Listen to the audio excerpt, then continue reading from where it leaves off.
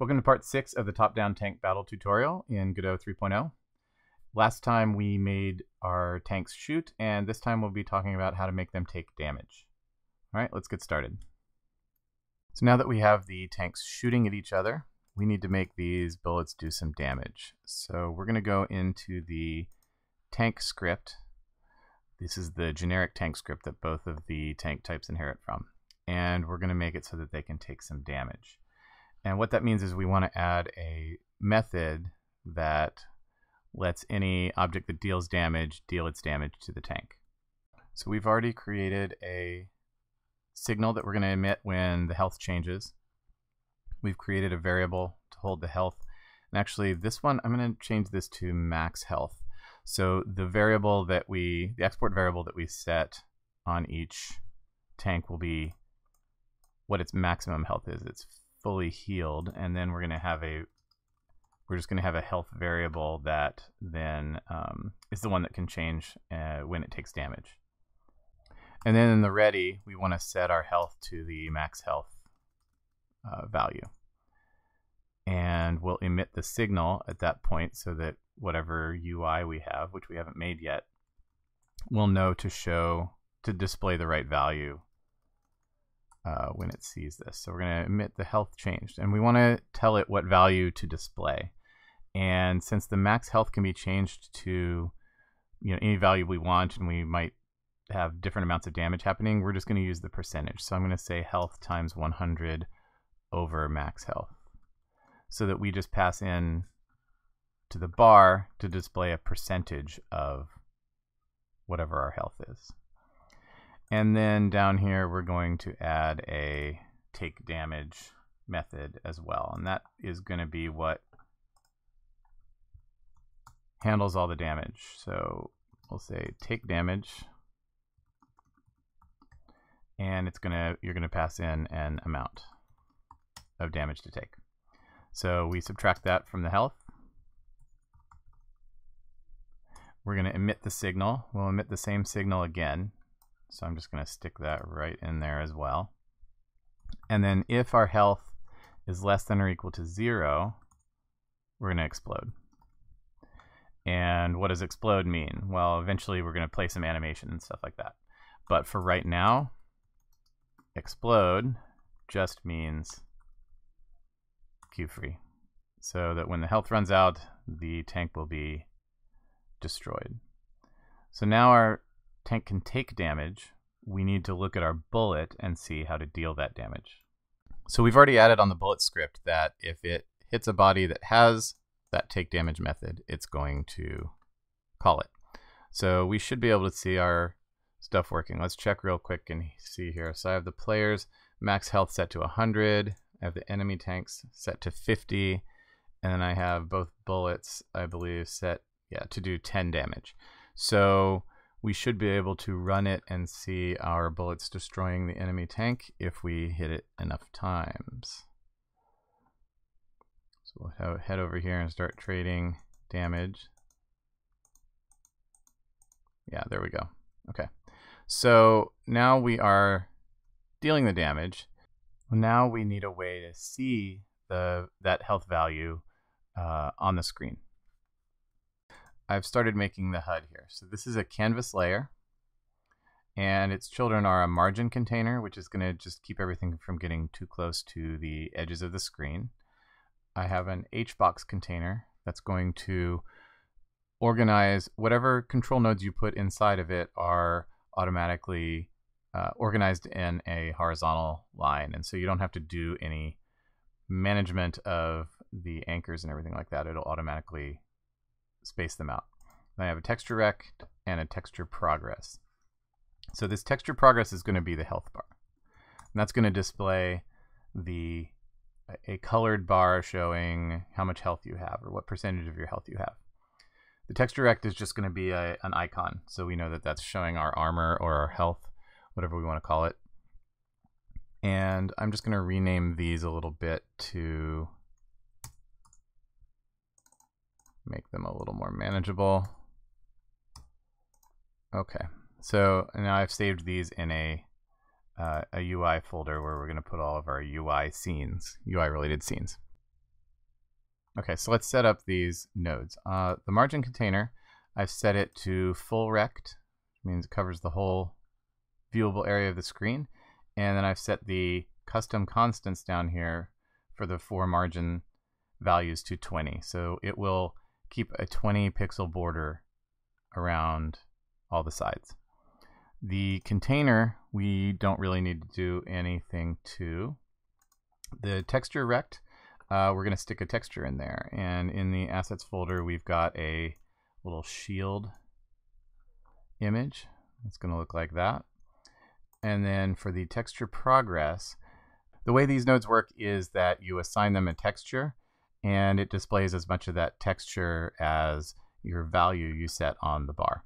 So we're going to go into the UI section of the assets, and I'm going to grab this horizontal green bar. I'm going to drop that in the progress texture. That's the one that shows the value. So for example, if I go down here and set the value, see the minimum is 0, maximum is 100. That's good because we're doing percentages.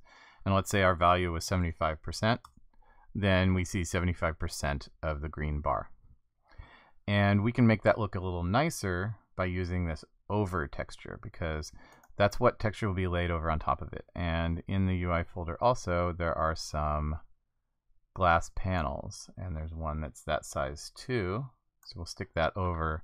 So then it's on top, and so it looks like the bar is filling a portion of it. And as you can see from the horizontal or HBox container, our things are nicely spaced out there, and we don't have to do anything really in the way of layout. So let's add a script to this HUD. Later we might have other things we'll add up here, like score and things like that, but we'll come back and do that later when we've figured out how we want to do that. So we're going to add a script here and just worry about updating the health bar. So we're going to add a function called update health bar, and we pass it a value. And that means we're going to take the health bar's value and set it equal to that value we passed in. And that's all we really need to do. And now we want to connect that signal. So whenever the player's health changes, we want to send a signal or connect its signal to the HUD so that it will update the health bar with that value. So we go back over to our main.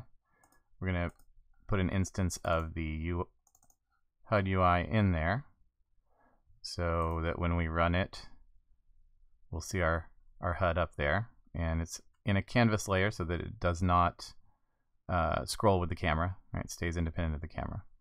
Now what we want to do is take the player's health change signal, and we want to connect that to the HUD's update health bar. And that's all we need to do. So now we should see it be at 100%, see when we started. And when I get over here and start taking some hits, we can see it go down by 10% each time.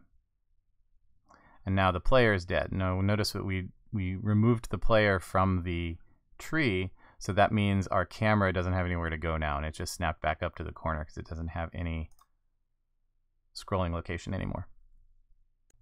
So that's our health bar working, but it's kind of boring. So we're going to spice it up a little bit by adding some color to it. So we're right now using this green bar, but we also have a red and a yellow one. And I've already pre-typed these things, but if you want to know a shortcut, you can go over here, and when you're like, say I want the green bar, if I right click on it, I can say copy path, and then when I go over here into the UI, I can paste it in there. So that's a quick way to type these out. You don't have to type these file paths out. But we're going to load all 3 bars, the red, green, and the yellow. And then when the health bar changes, we're going to check its value and see which one we want to display. So as your health gets lower, it'll turn yellow and then red. So we're going to set the bar texture equal to bar green by default. So normally you'd use green, but if the value is less than 60, then we're going to change to yellow. So we're going to set bar texture to bar yellow. And then if the value is less than 25, then we're going to set the bar texture to bar red. and then we just have to set the right value there. So we take the health bar and we set its texture underscore progress equal to bar texture. Now we should see our nice green bar, and then when we start taking some damage, it will change color. All right, see, we turned yellow there. Oop, now we're red. Okay, so that's nice. But another nice thing we could do is animate that change. So instead of the bar just jumping from 100 to 90, we can make it look like more like it's draining down instead of just jumping from one value to the next. And we'll do that with a tween node. So I've added a tween node here to the health bar. And I made it a child of the health bar because just planning ahead and thinking what other things we might add here. We might have different tweens animating different UI components. So we're going to make it a child here. So when we update the health bar, we want to set that tween to interpolate the value from the current value to the destination value and do it over a certain amount of time. And so the way that looks is instead of setting the value directly right here, what we're going to do is set the tween. And so these tween method calls can be pretty long because there's a lot of options that go into them. So you're almost always going to have to spread this over multiple lines. So we want to interpolate a property of the health bar. And then I'm going to go down to the next line here. We want to interpolate its value. We want to start with its current value, whatever it currently is, and we want to go to the destination value that we passed in. For the amount of time, I'm going to put, now you could get hit pretty rapidly, so you might not see these transitions happening if we do it over too long a time. So I'm going to do it over a short amount of time. And then I'm just going to use the linear transition type and the in-out. Technically doesn't matter when you're doing linear. And so now the tween has been configured, and we can tell it to start. And then that means we don't need this line anymore, because now when the tween finishes, the value property will be set to the destination value. So let's take a look at that and see how that looks when we take a hit now. And this would be even more apparent if we were taking a large amount of damage, but see how it's sliding down now? And that looks a little better, I think. While we're at it, let's add one more effect to the HUD. I'm going to add an animation player. And what we're going to use this for is to make the bar flash white and red just very briefly when you take a hit, so that there's some visual feedback that you've been hit. And so we're going to make a new animation here called health bar flash. And so the configuration of this, if you haven't used the animation player before, I recommend, I'll put some links in the description below to where you can go and look at some more beginner examples for it. So I'm not going to go into all the details, but I'm going to set the length of this animation to 0.2 again. That's a nice short amount of time. And I'm going to set the steps to 0.05. And what we're going to have this do is animate the texture. So I'm going to go to the texture rect, and we're going to set the texture progress. Oops, not that one, the texture progress. We're going to set it to red and then white, just really quickly to make a flashing effect. So I'm going to add those keyframes, and I'll be right back. Okay, so I've just made keyframes here with the texture progress set to red, and then white, and then red, and then white, and then red. And so when I hit play, you see we get a nice, very brief, but visual flash. And so we're going to play that animation when we take a hit.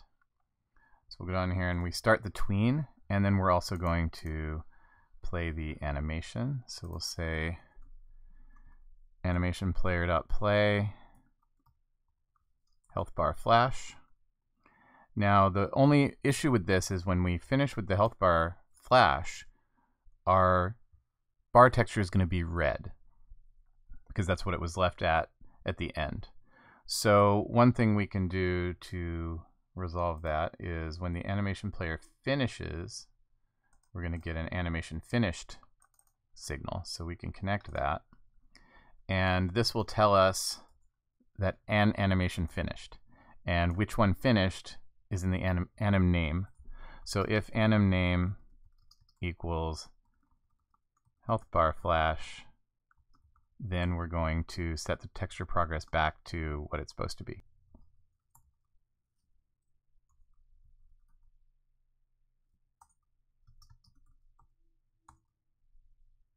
So now if we go over here and hit run, let's see how it looks now when we take a hit.